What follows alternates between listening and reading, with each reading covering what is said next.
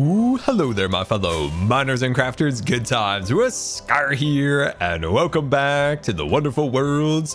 What in the world? Where are we going? Whoa! Oh no!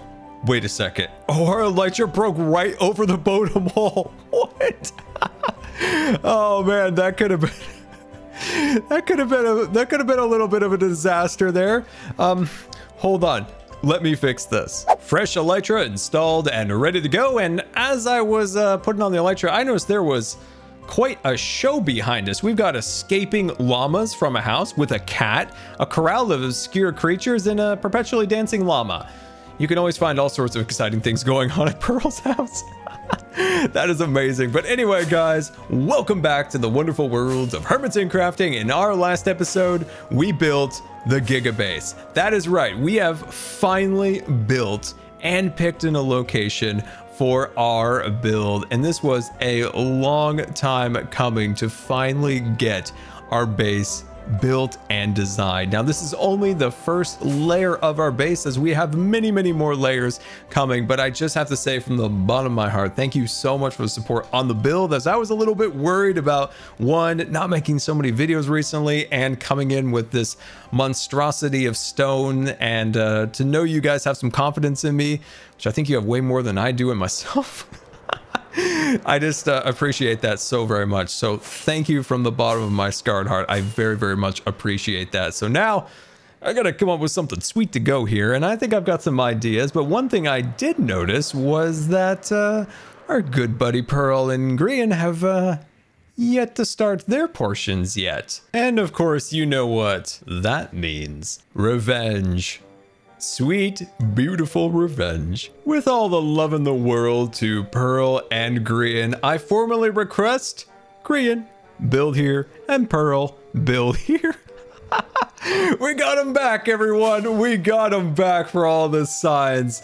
But that looks great, doesn't it, from a distance? That looks really good. Now, I do have to say, big respect goes out to Pearl, Grian, Impulse, and Mumbo for building in the sky, because I've got to say, this was super painful. As much as just falling there, that hurt. I'm serious. It's really hard to build letters in the air, and especially ours. As you can see, I tried out a few different ones. Enough goofing about. It's time to get to some business. The problem is, I don't know what kind of business to get into, because we have nearly a mile-long list of things to do here on the server to build and to do. The first thing, build our very first shop here in the Boatem shopping district for, of course, Boatem Incorporated. Finish the landscaping under and around the wagons. Neglect the redstone, which I am definitely going to do here in our factory.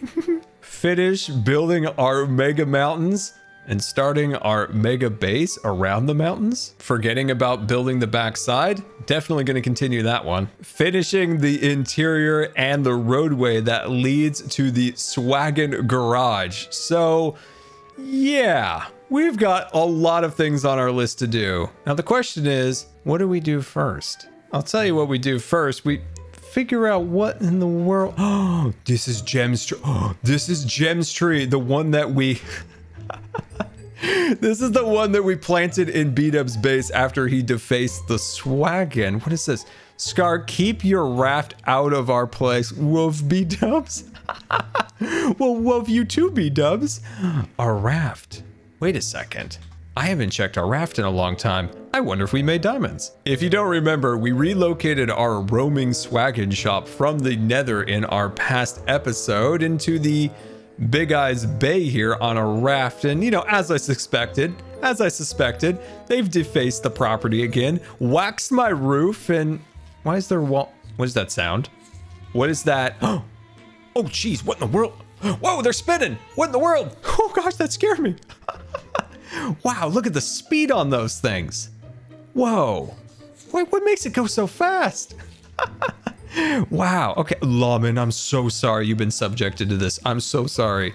You're the best meal ever. I love you so much. Anyway, wow, that could that's like a buffer. It's like buffing the side of a car, make it all shiny and everything. Okay, well, we're gonna avoid those. Let's see if we actually made some diamond. You guys can deface my wagon anytime you want. Like, keep coming. It's helping my business. Wow, we're not poor. This is amazing. This is good because I owe Green 400 diamonds because he's making me IOU boxes. Wow, okay then. Wow, another 32. The Swaggin finally made a profit here in the Big Eyes Bay. They left me a little sign here. It looks like they might have a problem. Big Eye Boys. Thank you, Big Eye Boys. I just made a stack and a half of diamonds. Appreciate ya. Okay, I just sent B-Dubs a snarky message on Discord about making diamonds after he defaced the property.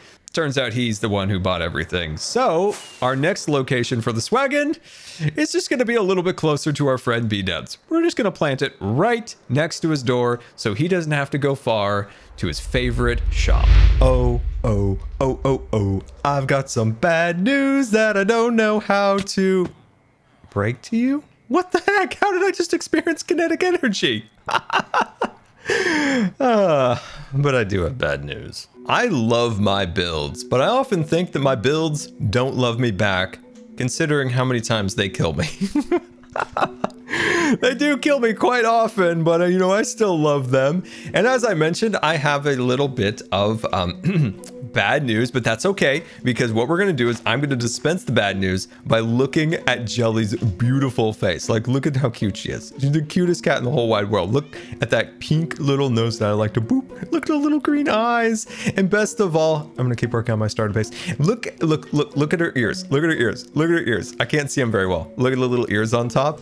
And there we go. I dispensed bad news and you didn't even notice, but you accepted it for fact. And that's what we're going to do. And it's going to be amazing. You might have to rewind and listen very closely for the bad news. But as I said, you accepted it. You're all for it. And what we're going to create is going to be amazing. We're going to need a metric butt ton of leaves and a smidge of Parmesan, moss blocks. Don't mistake moss blocks for Parmesan. Anyway, we need to go get those resources and then we can get going. It's going to be amazing. I guarantee you it. You're going to love this build. I don't know if this is the best method, but I just make these little wormholes here. Look, I made this other one on the other side here. Look, just straight down. So if anyone has any tips on how to get moss a little bit faster, because we're going to need a whole lot. So yeah, moss down and spam it away is kind of my method. Hey, Scar's doing something. Hey, Scar. Oh, hello there, Impulse. How are you? I barely caught this. I was just flying over back from a little experiment I did with Zedif, and I just saw you down here digging. What are you doing? Oh, you know, Impulse, the grind never ends. I'm getting some moss. Getting some moss here. I'm making wormholes. Would you like to? That was a mistake. Shoot. Dude, this never works out really well. I'll tell you that right now. I got a tree to deal with. You're making wormholes. Why? What are we gonna do with these wormholes? Obviously for worm business. No, I'm just trying to get moss. I'm trying to get moss, dude. This is the most painful block to get, but it's also the most satisfying. So it's a weird dichotomy. It's perplexing, one would say. It is fun to mine. I'll give you that. But there's better ways to do this, Scar. You know that, right? Nope. No. Okay. No, it's wormholes. Did you know the moss farms are actually fairly simple to make? Impulse, you silly goose. Have you seen my factory? Yeah. It's empty. I have no idea how to make these types of things. You're crazy. Gosh. You crazy, Impulse. Okay, Scar, I can help you out with that. Okay. I actually have something that is sort of making moss already. It's just turning it all into bone meal, actually. You can wait. You're not joking. You can make a redstone farm out of moss? Yeah. You just make the stone with a stone generator, and then you moss it like you're doing now. And then you just push it with pistons and it harvests itself. It's easy. I can show you, but currently it's making bone meal, so I'll have to make some modifications if you want to collect the moss. Can we look at it? Yeah, you want to go take a peek? Yeah. Hold on, let me pack up my boxes. Let me pack my boxes up. Will you look at that? You do have a new farm over here. Ooh, that's lava. Ooh, that's hot. Go. That's hot. Oh, don't go in the lava. Don't go. Can you turn it on? Wow. Yeah, it's pretty neat, huh? What happens if you stand on it? You'll be okay, I think, unless you like somehow glitch through the floor. But Oh, okay, yeah, the floor is moving, so I guess that's a possibility. this is one way you can collect moss. Just dance around here for a while. All right, Impulse. I'll just sit here for a bit and no more wormholes. Somebody's gonna fall into those wormholes at some point. I'll tell you this, there's probably 5 of them out there by now. I would like a shulker box full of the plants. I would like 3 shulker boxes of the moss. Is that possible? Oh, easy. That is easy. Once I convert this farm, 4 boxes. 4 boxes? Just tell me how much you need. Fellow Boatem member. I have no idea. 4 boxes would be plenty. Okay. All right. And a box of got carpets. You, I'm getting greedy at this point. No, not at all, man. Not at all. Whatever you need, I will be happy to supply a fellow Boatem member for sure. And I have nothing to give you, but what I can give you is my love and services. If you need an IOU or something, I'll always be there for you. Oh, well, I appreciate that. If the swaggin can come in and assist you in any way, I'll always be there. Well, Impulse, I'll see you later. Goodbye, Impulse. Right, Goodbye. Collecting moss. See you. I am super impressed with Impulse's farm there that I'm looking forward to getting my moss blocks. But until then, we've got some work to do. Oh, we got it, boys. We did it. He set a little trap for us. How cute. B-dubs, I wove it. So nice. Look at it. Oh man, that is hilarious. Oh, you tried to get us, didn't you? Oh, you did, didn't you, B-dubs? Oh man. Oh, I love it. Oh, I love it. I love it. I love it. I love it. Oh, that is flashing. Oh my gosh. No!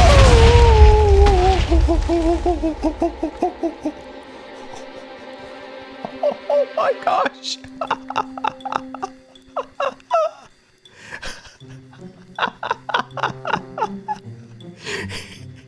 He got the last laugh on us on that one.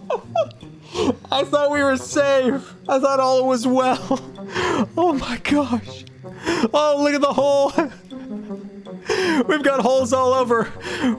B-dubs turned us into Swiss cheese.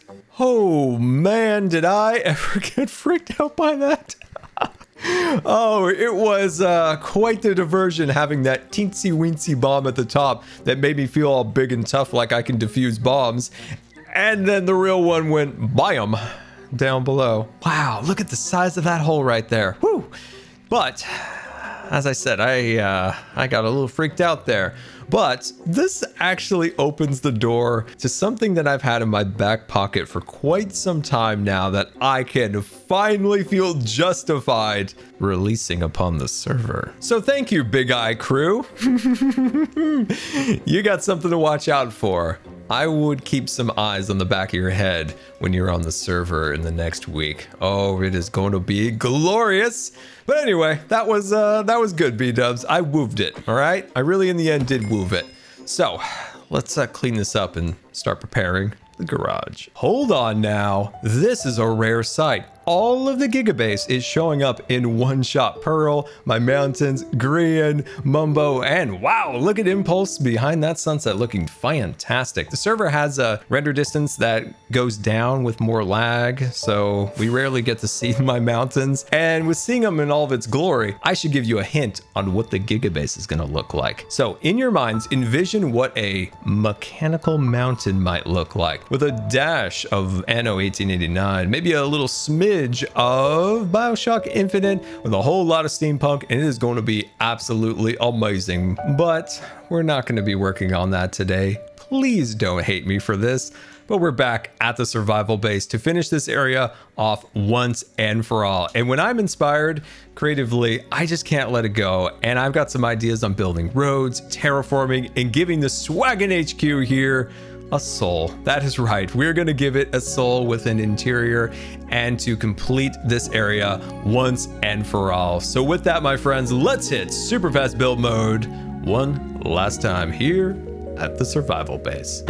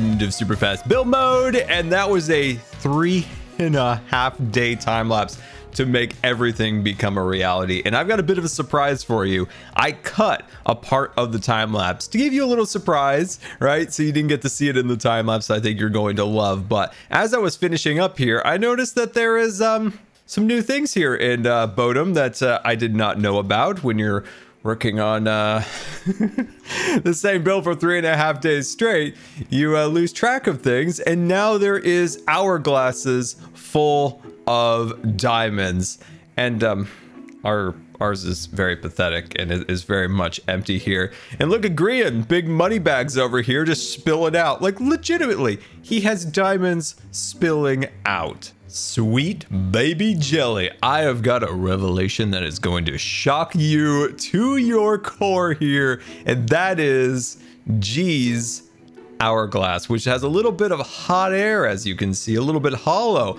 A bit sus here, Grian, pretending you're spilling over with diamonds. Got a hollow front here. I'll tell you what. Our hourglass here might be completely empty, but it's empty with honesty. Wait, I'm not sure if that actually makes any sense, but I'm sticking with it. I do promise you, I am going to show... What in the world? Oh, I thought that was a fox. It's just a shroom light. Anyway. As I said, I am going to show you the surprise in just a minute. It's going to blow your mind. But Grian here has put down his quick fix boxes, 100 diamonds each. But I kind of feel like we need one of these. Well, this is a bit disheartening. We can buy one box here. Let's get one from the back that hasn't been touched. Grian, can I get a good guy discount on a second box? Please? I need a good guy Boatem discount. I can no longer hold this build back. It's time to finally show you this, and that is the pine forest is back. These are 30-some custom built tree. Each tree is unique to itself, so no one tree is alike. We've got custom light posts here. We have our brand new road design, which I'm absolutely in love with. And of course, when you're entering Swaggin territory, you are greeted by one giant red hat to let you know that you have entered Swaggin Land. This area has backstory, Easter eggs, and all sorts of fun things to discover, like version 4 of the Swaggin here, looking super fancy. This is no longer being pulled by our furry friends. No, this is steam powered. And you might be wondering, what kind of backstory is this area entail, Scar? Well, when the Tycoon arrived in this continent on the Swaggin here with all these beautiful wagons, the Tycoon discovered a old hunting and fishing lodge deep in the forest here and thought, you know what? We can convert that to the Swaggin Garage and HQ. So you'll find lots of fun little details in reference to what was here before, and that of course was the Pine Top Lodge. So this little pathway leads you into the lodge here with the neat little lights, and you can tell that I love like old Western lodges, so this was heavily inspired by that. And you'll find these little carts here outside moving resources in and out, and again another reference to the old lodge, the Pine Top Lodge luggage cart here, and that leads right into the hotel lobby, which has been converted to the assembly area that puts the Swaggins together. So here on the table, you have the chassis of the Swaggin, you have the storage compartment, you have the roof, you have the chair, and the little hook for the animal to pull it. And then right around the corner, you'll find the elevators to the old Pine Top Lodge guest rooms and suites, by the way. And just to the side, you have the Pine Top Lodge pool and spa entrance where, yeah, the pool has seen better days. One of my favorite things here at the Swaggin Garage is this conveyor belt of all the pieces of the Swaggin going into the garage. This was inspired by the Gag Factory at Toontown in Disneyland. It's one of my favorite things as a kid to see. Now, this leads into the warehouse where we've got all these shelves. Ow, what the world? What the heck? We just got shot. Is there a skeleton over here? I mean, that's really insulting if it is, because as you can see, I have lit this place to the fullest extent. There is end rods, there is lamps, there is carpets with torches under them. You couldn't get any more lit here at the Pine Top Lodge. I seriously don't... Wait, I saw it. Oh, he's in the... There's a skeleton in the boat. Look at him up there. What a clever little skeleton. You got to give it to him. You got to give it to him. Super clever. All right, well, I'm going to leave you to it up there, but you can see all the incredible detail in here. One of my favorite details is this little cart with the boxes getting ready to be loaded onto that swagon. But as we looked at earlier, this, of course, was the assembly line for the components of the swagon. And then these are the now completed swagon wagons ready to roll out. And you can find more of the luggage carts out here and all the beautiful little details. And you can kind of hopefully see why it was worth it to come back here. I hope you at least see that. The forest, all the details that truly give the area a soul. And it's what I stress so much when I talk about building in Minecraft is it's one thing to make a pretty looking build. It's a whole other thing to give the build soul, purpose. And that's that human element that makes you really feel like there has been life here before and life going on now. And it's why I love Minecraft so much. It's just to add these details and to kind of lose myself in the world of Minecraft. Let all the stresses of the outside world melt away for a few minutes of enjoyment in this blocky world. I hope this was all worth it. Coming back to our survival base, building out the story, to the backstory, to all the details. It is something that I love in Minecraft.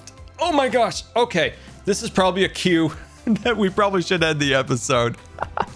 But final statement here, let me know in the comments if you think it was worth it coming back here and fulfilling our vision for this entire area. So my friends, with one heart, until next time, this has been Good Times with Scar, and I always really push you guys taking the time to watch videos. If you believe the video deserved a rating, that would be much appreciated. And until next time, we'll see you later, and don't subscribe because you may just become scarred for life.